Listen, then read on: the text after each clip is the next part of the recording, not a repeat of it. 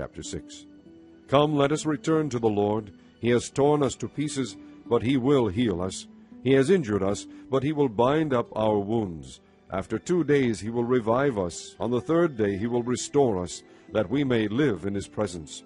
Let us acknowledge the Lord. Let us press on to acknowledge him. As surely as the sun rises, he will appear. He will come to us like the winter rains, like the spring rains that water the earth. What can I do with you, Ephraim? What can I do with you, Judah? Your love is like the morning mist, like the early dew that disappears.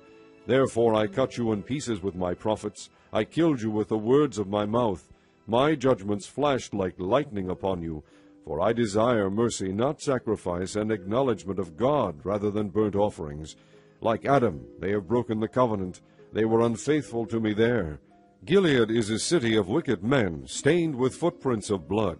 As marauders lie in ambush for a man, so do bands of priests. They murder on the road to Shechem, committing shameful crimes.